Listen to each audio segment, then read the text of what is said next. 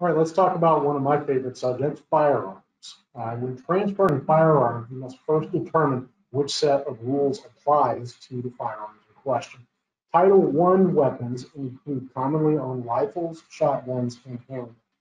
So if you think about grandpa's hunting rifle, hunting shotgun, generally that's going to be a Title I weapon.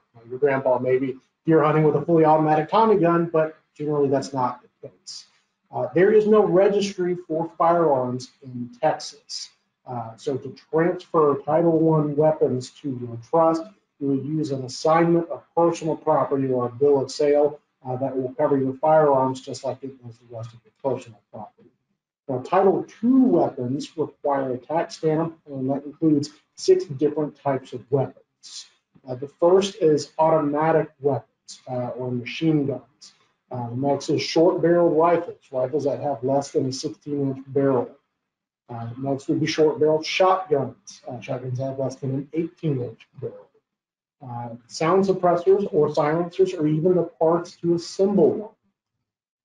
Any other weapons, that would include explosives such as grenades or firearms with a bore diameter exceeding 50 caliber or metric 12.7 millimeter that does not qualify as having sporting use, or destructive devices. This is kind of a catch-all category for things like canes and pens that can function as a firearm.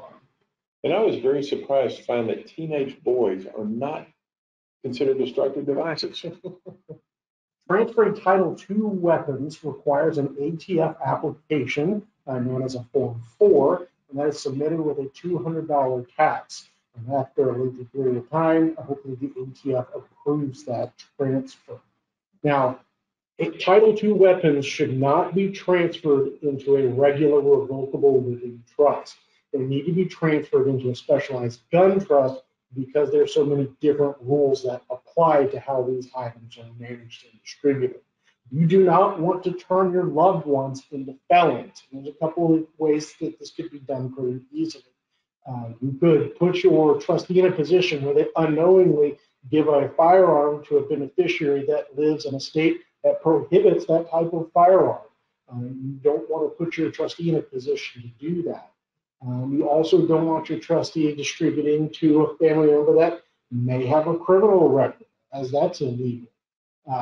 Generally speaking, if you are transferring a Title I firearm to a non-family member, it may be a good idea to have a gun store process that transaction. That way they can do a background check to ensure the recipient is not prohibited from receiving weapons. If you're transferring to a family member, that formality may not be as necessary, but you could just have them sign something saying that they have never been convicted of a felony, they've never been convicted of domestic or family violence, they've never been adjudicated or diagnosed with mental issues, they've never been placed in a mental institution, they've never renounced their U.S. citizenship, they're not a fugitive from justice, they're not an illegal alien, they're not subject to a restraining order for harassing, stalking, or threatening an intimate partner. They're at least 18 for being involved in the transfer of a shotgun or rifle. They're at least 21 for being involved in the transfer of a handgun. And for anyone living outside of Texas, that the transfer involved is not illegal in that person's state. You know, I wonder how many times a day does this happen in the United States? Dad dies, son comes in to help mom from another state. And as he's starting to go back home, mom says, son, why don't you go ahead and take your dad's pistol? I never liked having that in the house. Son takes off, and let's just say that he's going back to California, and that particular firearm holds too many rounds for California law. Unfortunately, mom and son just became felons. They're both subject to up to $250,000 in fines per firearm and up to 10 years in prison per firearm. So the reason we ask people about firearms, we are trying to help your family avoid the legal problems that can result from illegal transfers. So when Title II weapons are ultimately transferred out of your trust, if they are going to a beneficiary, it will still require ATF paperwork, but you use a Form 5, which is a tax-exempt transfer.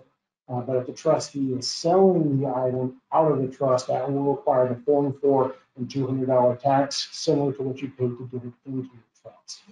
The ATF will demand a background check on these transfers. So while the contents of the sworn statement for Title I items applies, you're not going to have somebody sign that. The ATF will take care of that.